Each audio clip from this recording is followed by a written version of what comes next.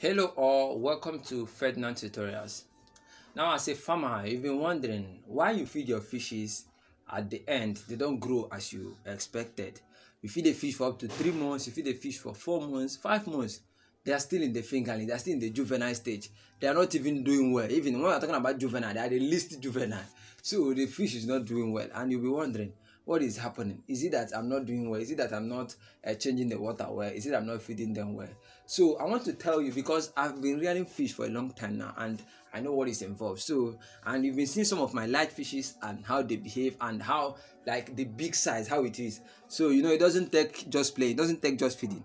There are approaches, there are ways I do these fishes. So I want to tell you, share with you a little about how I feed my fishes. So maybe from there you can draw your inspiration. From there you can get the knowledge of what feeding fish adequately and effectively looks like.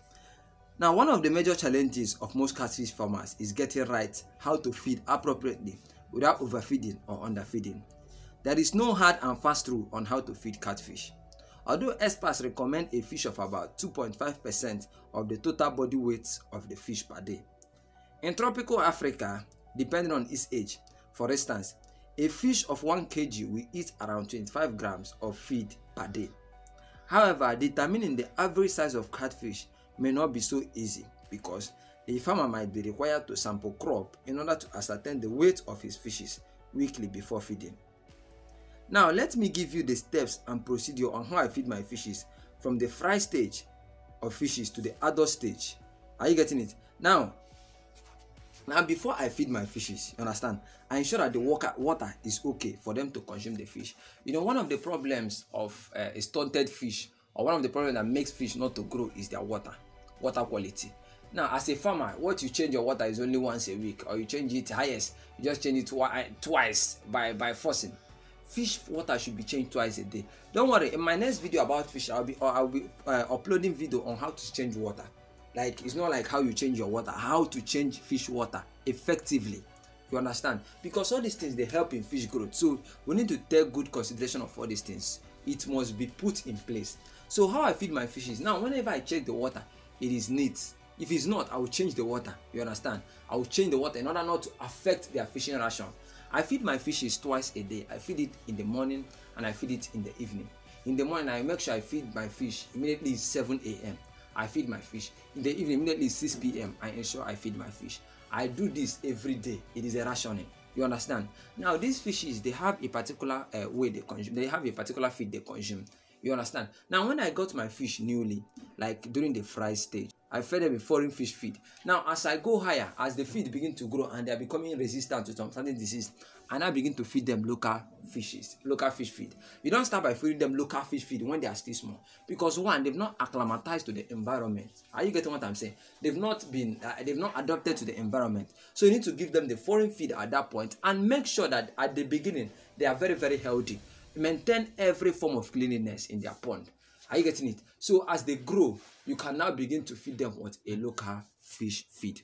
So now, whenever I check my pond and it's okay, I get my fish. You understand? As you have seen this fish feed now, this is my juvenile fish. It is still in the juvenile stage. I do feed them a 4 mm feed. For me, I feed them 4 mm, I feed them 6 mm. I interchange it. Are you getting it? Now, that's how I feed my fish. If you look at that fish, I'm taking it slow by slow. I'm taking it one after the other. No forcing. You don't rush feed.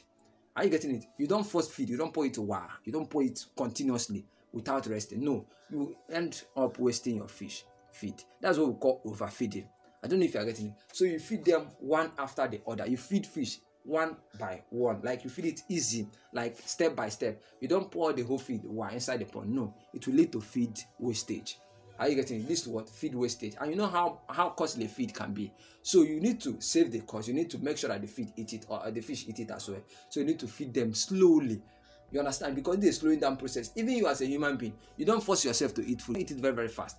You slow down to eat food for easy digestibility. So is fish. Are you getting it? So you feed them more slowly to avoid feed wastage and to ensure digestion of feed. So that is it there. Now also remember, why feeding this fish, I said that we have 2 mm, we have 4 mm, we have 6 mm, we have 9 mm, depending on the size of these fishes.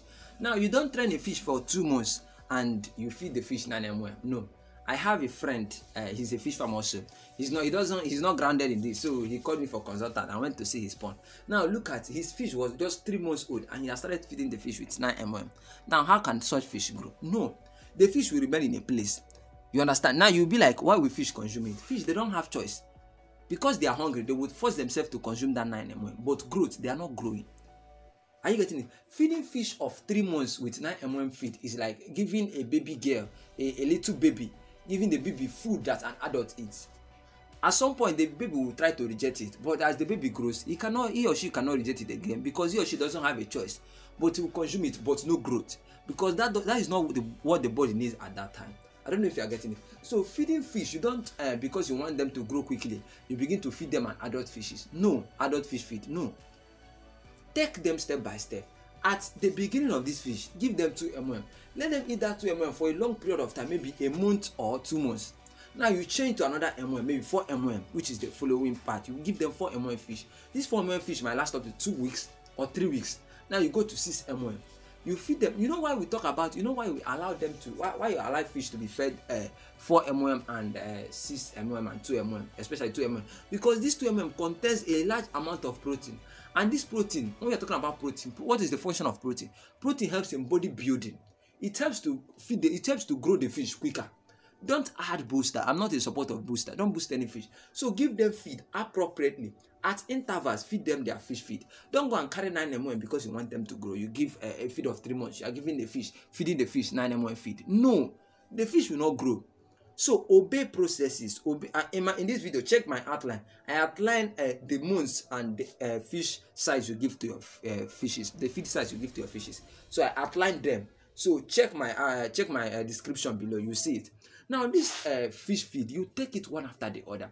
Feed them according to their sizes. Are you getting it? So that's one of the mistakes some farmers made. They want their fish to grow. So the fish that is up to 3 months or 2.5 months, you gotta bring 9 mm fish to feed them. No, you are cleaning the fish. So that is it for this fish. That's how I feed my fish. I feed them twice a day. I feed them continuously. I don't miss a day, because you don't as a fish farmer who wants to grow, this is serious business. You take it seriously. So you must put into consideration their lives. You understand? So you feed them well, take good care of them, and you see your fish grow. So that is what I do in my fish pond. You can see how they are growing. You understand? If I tell you how many months this fish is, you will not believe it, but that is it. We take good care of them because we are here for a business. We are here for a serious business. So that's what I want you to go. I want you to know too. So know that fish farming is a business. It's not a play thing. You are not there to play. It's your money there. Your money is at stake. So you're not to waste your money. Not to waste your fish's life. Feed them accurately. Feed them according to their sizes. The fish feed. That is, each fish feed has different size of fish to be fed with. So that is it for this tutorial. I'll be seeing you again next Thursday. If you have any question, do send it through our email at kingsleyferdinand34@gmail.com, or you can comment below. We are here to serve you. Also, you can support this tutorial. You can support this YouTube channel in our Patreon. You can be on one of our Patreon. The link is below. Is in the description. You understand. You can support us, please. You can support us. Thank you all.